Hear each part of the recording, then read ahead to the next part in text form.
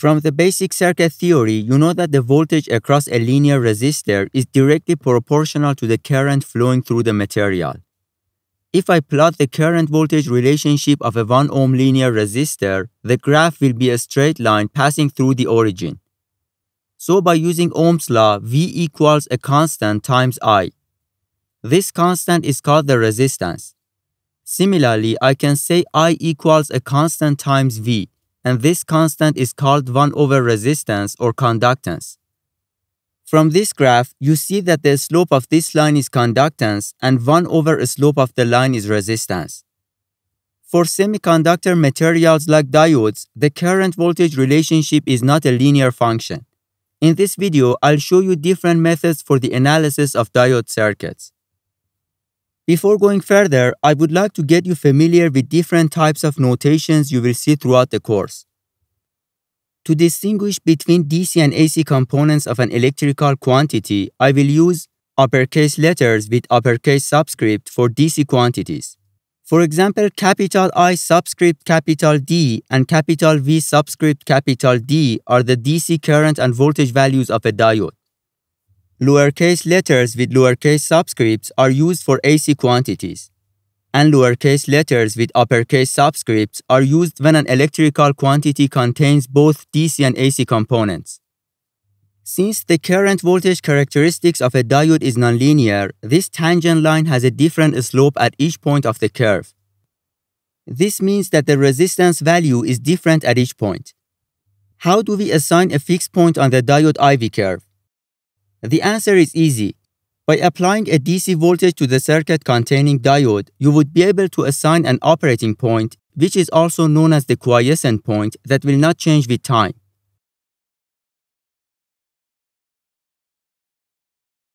So by applying a constant or DC voltage, we can bias the diode or move the quiescent point to the desired location. The DC resistance of a diode at a specific operating point can be found by using this relation. Now the question is, how can we find the current and voltage of the quiescent point?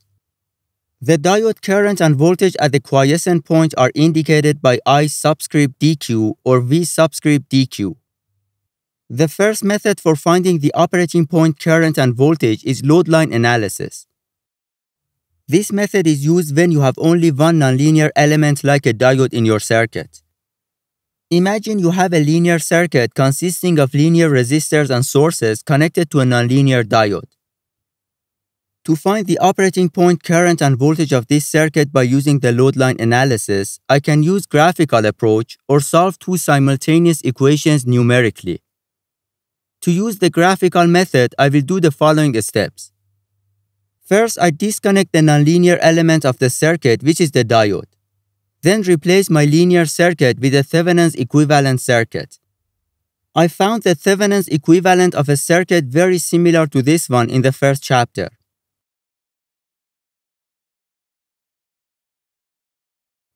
Then I connect my nonlinear diode to the Thevenin's equivalent circuit and apply Kirchhoff's voltage law to the closed loop. This KVL equation is the equation of my load line. By having 2 points of the load line, I can draw it on my diode IV graph. If I set VD to 0, the diode current will be equal to the Thevenin's voltage divided by R. Also, if I set ID equal to 0, the diode voltage will be equal to the Thevenin's voltage. And by connecting these 2 points, I can draw the load line on diode current voltage characteristics plane.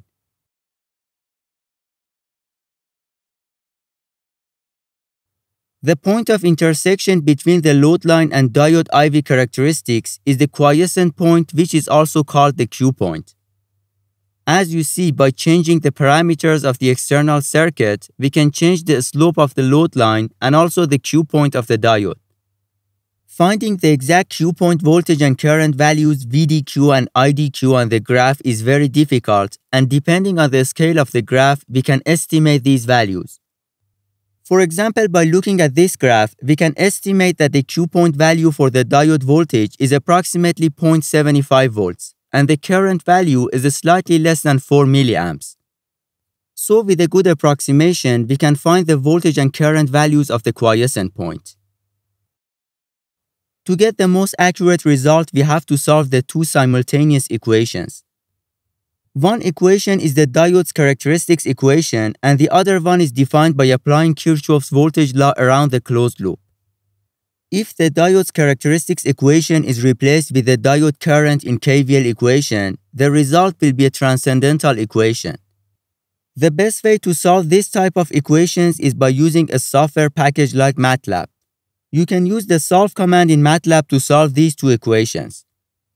If you remember, we used the solve command in the first part of this course for calculating electrons and holes densities. You can also solve these equations numerically with a single calculator. As an example for the previous circuit which we solved graphically, if I take this part of the equation to the right side, I will have two expressions and the only variable is the diode voltage. I will create a table with 3 columns. I guess a value for the diode voltage and put it in the first column of my table. I can start from 0 volts and go upwards. Then I calculate the right-hand side expression with this value that I guessed for the diode voltage and put the result in the second column of my table. The third column of my table is the error or the difference between the value I guessed, which is the value of the first column, and the calculated value from the right side of the equality in the second column. I repeat this with different values. That's why it is called iterative method. The value at which the number on the first column is the closest to the number on the second column, or the value at which the error or the number on the third column is the smallest value, is the best approximation for VD or the diode voltage. In this example, you can see that the diode voltage of 0.74 is a very good approximation for the diode voltage. I could repeat this process so that the error would become 0, but 0.74 volts is very close to the real voltage. As you saw in this video, load line analysis, which can be performed graphically or by using numerical analysis, is efficient if you have only one diode in the circuit. For circuits having more than one nonlinear element, this method is impractical. In case of having a more complex circuit with multiple diodes, we can model the diodes with linear elements and replace all the diodes in the circuit with a linear equivalent model. Then we can analyze the circuit by using network analysis methods like mesh or nodal analysis. There are many possible models for a diode depending on accuracy, frequency, and other parameters. In the next video, you'll get familiar with these models.